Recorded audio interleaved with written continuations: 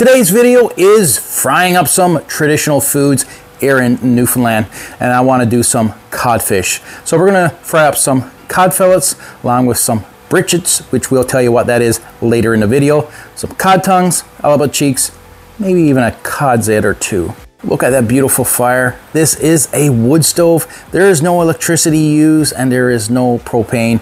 It is all wood heat. Absolutely the best for frying up some beautiful fish. And we prefer to use iron pots and pans. And we have an iron frying pan. To get that heat into the frying pan and get it into the fish, nothing tastes better than consistent heat. Look at that beautiful color on the codfish, cod tongues, the britches, and we also have halibut cheeks. Can't ask for a better high protein meal than this one. We prefer to use avocado oil. It's healthier, but also it's very high temperature. You can put that into the iron frying pan, don't have to worry about it smoking, and that's very important when we're frying up some fish. We don't want our oil to burn.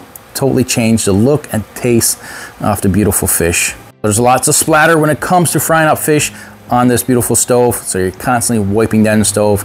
Kind of don't want it to set in too much, or it requires a little bit more work afterwards, cleaning. So we're always wiping down the stove because it's always splattering, but that's okay because this is going to be an incredible meal. How do we prepare our codfish and our tongues, cheeks, and our britches? Well, some people will go out and purchase some fish coating or fish batter, but we prefer to keep it simple. We're kind of like that because we want to enjoy the full flavor of the fish, the tongues, the britches, and the cheeks. So we just add a little bit of flour to a Ziploc baggie. We add some salt and pepper to the flour, and then we'll mix in our fish. Make sure all your fish is fully coated. Then we'll heat up our frying pan with the avocado oil, and we'll just add the fish.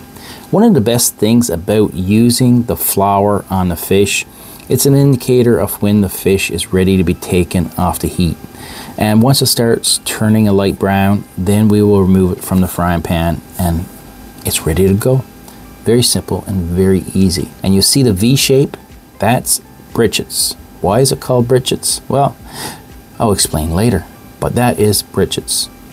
And the cod tongues, it is absolutely beautiful and delicious. So just a little bit of back history about our codfish here in Newfoundland and understand a little bit about our fishing today. Back in the late 1400s is when John Cabot first came to Newfoundland, and in the 1500s the Portuguese along with French and England came to Newfoundland for fishing.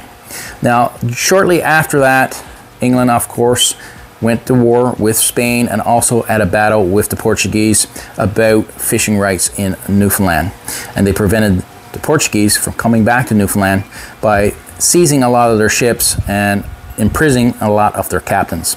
So it prevented a lot of Portuguese from coming back to Newfoundland. And shortly after that, of course, England went to war with the French over Newfoundland rights, lands, and also the waters. So what happened there was in the second battle that they had, because England won the first battle, second battle, France thought they were going to lose again. So they ended up signing a treaty. That treaty included 2 islands off the south coast of Newfoundland, which gave them fishing rights around those 2 small islands. So it's St. Pierre and Miquelon is the 2 French islands off the south coast of Newfoundland, and they spend a lot of time here in Newfoundland, and likewise Newfoundlanders also go to St. Pierre and Miquelon.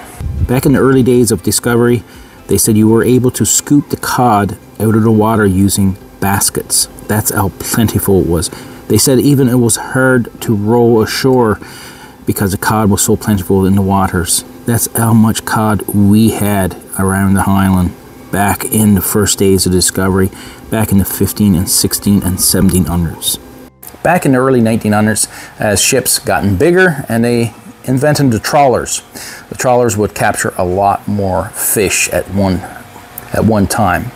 And back in the 60s and 70s, of course, the ships even got bigger. But back in the 80s, 70s and 80s is when the start of the collapse of our cod fishery. And what happened there was the massive trawlers, and especially the factory trawlers. All these trawlers just scraped and basically destroyed our spawning grounds, destroyed a lot of our cod species. in '92 was the moratorium on the cod fishery in Newfoundland, Labrador. They were no longer allowed to fish for commercial use. And at that time, we weren't even allowed to fish for our own personal use.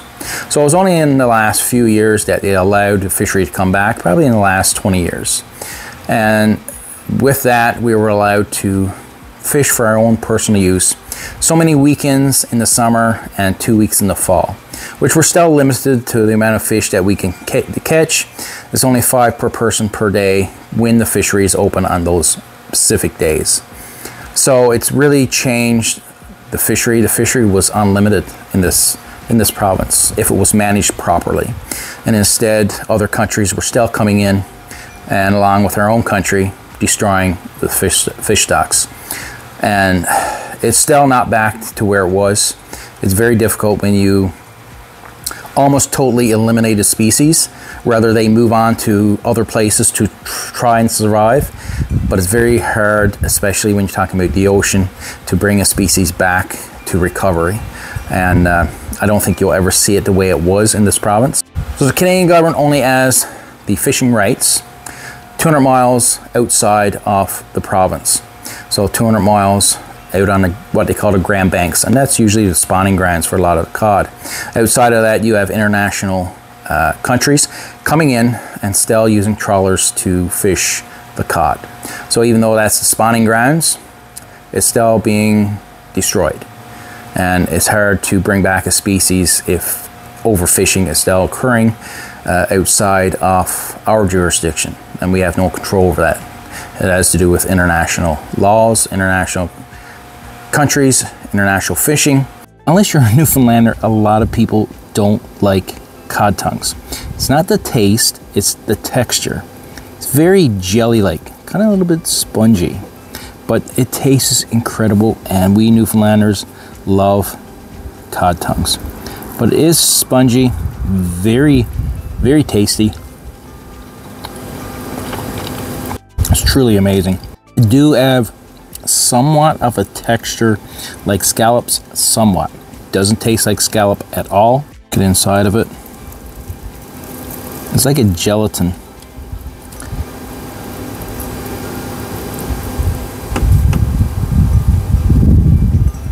It is truly delicious. So another delicacy of a cod is the britches. We love britches. It's basically the roe of cod. As you can see, it's like a sack. See it right there? See like a film over it. It is delicious. A lot of people don't like it, but it is delicious. And it's all connected. It's like a pair of trousers. So we're gonna open this up so you can get some idea what it's like inside. As you can see, it's not like the white meat of cod. It's not like the tongues, not like the cheeks. It is totally different. It is the goodness of cod. It's the roe. It has a totally different taste, totally different texture. It's not fishy.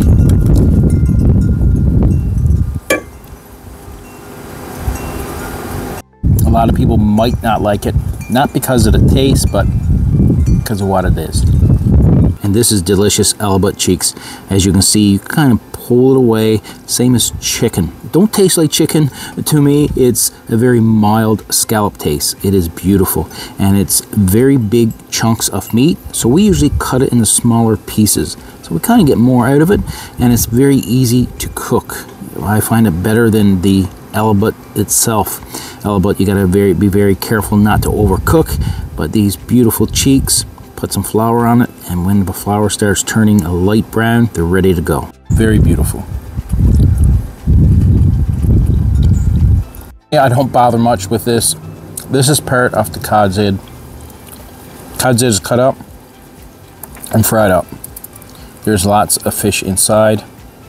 But again, I don't really bother with it because you kind of got to pick at it, find the meat. I kind of leave the cod heads for Dad.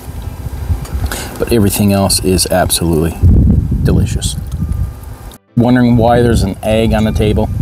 We actually got some chickens, and that's going to be an upcoming video in the next few weeks, so watch out for that one. It's going to be very entertaining, and it's about our new chickens. If you enjoyed this video, please check out my squid video right over here. It is an absolutely wonderful video talking about squid and frying it up. It is absolutely delicious. A little incident happened to my father in that video, so I think you'll enjoy it, and leave some comments, and we'll see you in our next video.